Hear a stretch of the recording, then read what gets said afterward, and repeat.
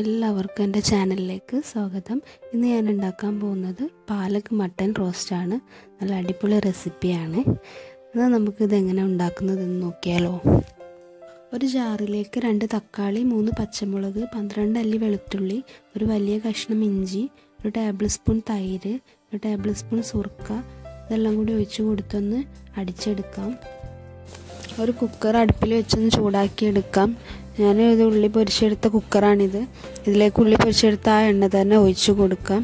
ഇതൊരു 1/4 കപ്പ് ഉണ്ടായിരുന്നു, അതൊന്ന് ഒഴിച്ചു കൊടുക്കാം. നന്നായി ചൂടായതിനു ശേഷം 1/2 ടീസ്പൂൺ നല്ല ജീരകം ഇട്ട് കൊടുക്കാം. നല്ല ജീരകമൊക്കെ ഒന്ന് പൊട്ടി കഴിഞ്ഞാൽ ഒരു തക്കോല ഇട്ട് കൊടുക്കാം.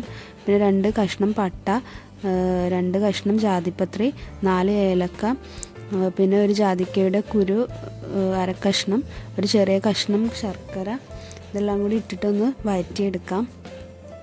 ശർക്കര ഇല്ലയെന്നുണ്ടെങ്കിൽ പഞ്ചസാര ചേർത്ത് കൊടുത്താൽ മതി. 1/2 ടീസ്പൂണൊക്കെ മതിയാവും.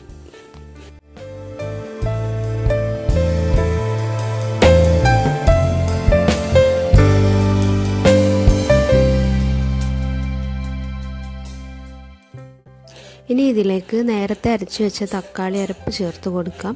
ഒരു 5 മിനിറ്റ് നന്നായി വഴറ്റിയതിന് ശേഷം നേരത്തെ പൊരിച്ച് വെച്ചിരിക്കുന്ന ഉള്ളി കൂടി ചേർത്ത് കൊടുക്കാം. ഇനി ഇതിലേക്ക് 1 കിലോ മട്ടൺ കൂടി ചേർത്ത് കൊടുക്കാം. ആവശ്യത്തിനുള്ള ഉപ്പ് ചേർത്ത് കൊടുക്കാം. 2 ടീസ്പൂൺ മുളക് പൊടി, 1/2 ടീസ്പൂൺ മഞ്ഞൾപ്പൊടി, 1/2 ടീസ്പൂൺ പെരുംജീരകത്തിൻ്റെ പൊടി, 2 ടീസ്പൂൺ മല്ലിപ്പൊടി എന്നിവ ചേർത്തിട്ട് നന്നായി ഇളക്കി കൊടുക്കാം.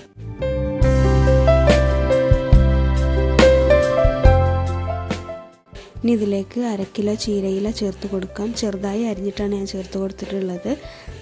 ഇനി നന്നായി ഒന്ന് മിക്സ് ചെയ്തതിന് ശേഷം കുക്കർ അടച്ച് വെച്ചിട്ട് ഒന്ന് വേവിച്ചെടുക്കാം.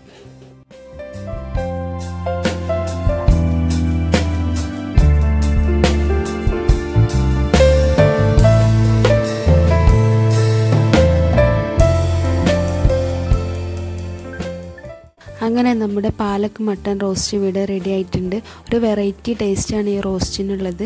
എല്ലാവരും ഇത് ഒരു പ്രാവശ്യമെങ്കിലും ട്രൈ ചെയ്ത് നോക്കാൻ മറക്കരുത് കേട്ടോ.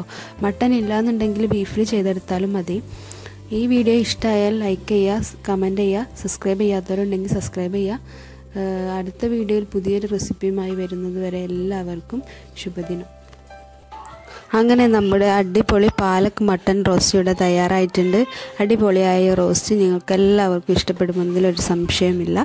എല്ലാവരും ഇതൊന്ന് ട്രൈ ചെയ്ത് നോക്കാൻ മറക്കരുത്. ഈ വീഡിയോ ഇഷ്ടമായാൽ ലൈക്ക് ചെയ്യുക, കമൻറ്റ് ചെയ്യുക, സബ്സ്ക്രൈബ് ചെയ്യാത്തവരുണ്ടെങ്കിൽ ഒന്ന് പോയി സബ്സ്ക്രൈബ് ചെയ്യുക. അടുത്ത വീഡിയോയിൽ പുതിയൊരു റെസിപ്പിയുമായി വരുന്നത് വരെ എല്ലാവർക്കും ശുഭദിനം.